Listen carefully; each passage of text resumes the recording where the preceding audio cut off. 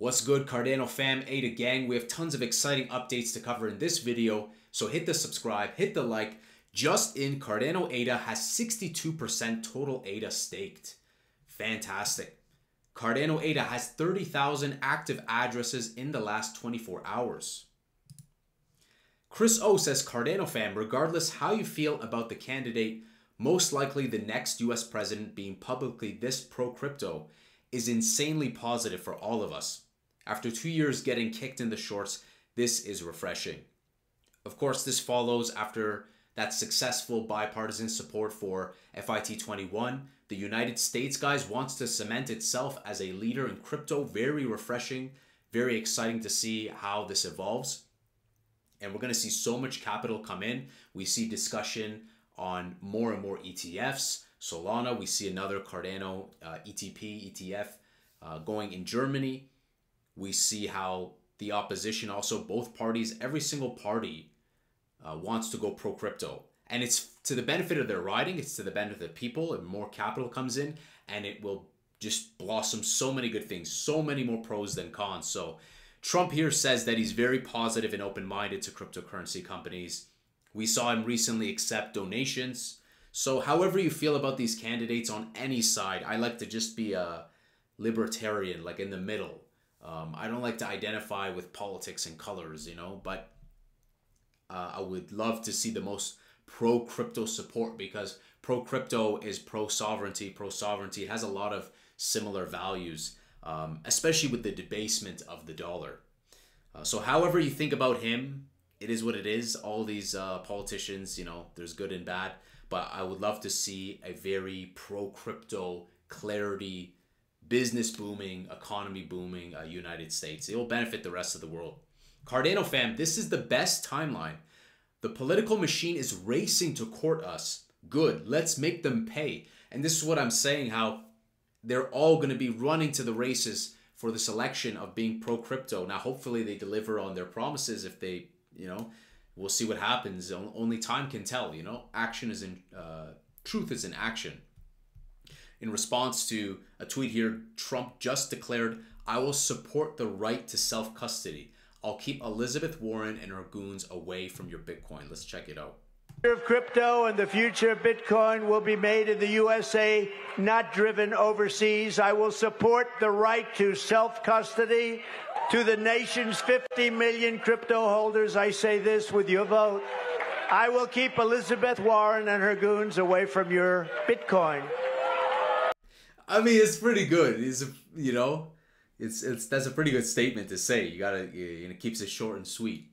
You know, definitely, I would like to have my Bitcoin protected away from like goons, you know, so why not? And I will never allow the creation of a central bank digital currency. I don't know. I mean, I understand the bad with CBDC, but there's got to be some good. There's got to be some good, no? There's got to be some good of CBDC, and there's already invasive stuff. I'm not asking for more invasion of privacy. I'm just saying that, like, you know, truth is somewhere in between with CBDCs and whatnot. Chris O, again, Cardano fam, wow. I'll keep Elizabeth Warren and her goons away from crypto. And so, you know, we'll see what happens with this. A nice little summary here. Just to recap. Donald Trump vowed to support the right of self-custody of crypto users. He also said that he would never allow CBDC, which would conflict with the core ethos of Bitcoin and crypto. Unlike the Biden administration, Donald Trump vows to make America the leader in the crypto space. So who knows exactly what will happen? You know, links to all these articles is in the video description. And yeah, like, I think we can still have like CBDCs. I think it's going to be the intent, because like look at without CBDC where we've gone so far. Like look at the traditional fiat and the debasement of the dollar, right? The corrosion of the dollar, the no more gold standard of the dollar. These legacy ways, you know, they haven't been doing so well. Now, can CBDC go out of control? For sure.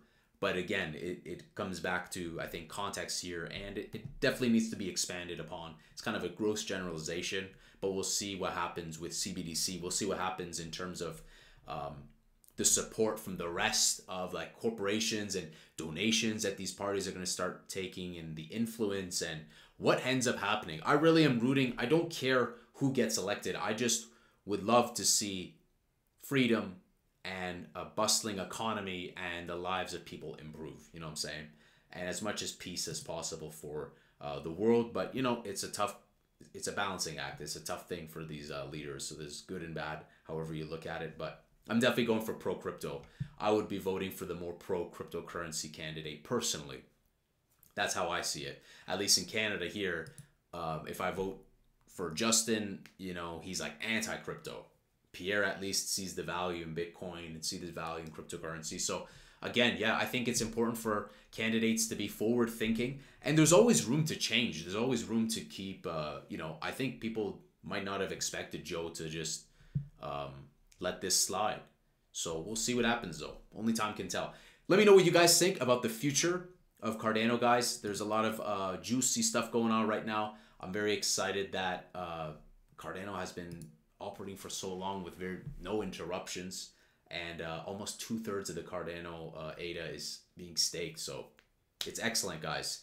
We're gonna keep watching Cardano price. If it comes down lower, I'm gonna be scooping up some more. I'm always looking to buy more in that 25 to 40 cent range. Maybe it won't go lower though. Crypto's really chilling right now, and I think we're waiting for more consensus from Judge Torres and the rest of the cryptocurrency space to move forward past this kind of like bearish summer moment. But the fact that we're chilling right now at these levels, 70K BTC and whatnot, is quite remarkable to say the least. Let me know what you guys think. I'll see you in the next Angry Crypto Show.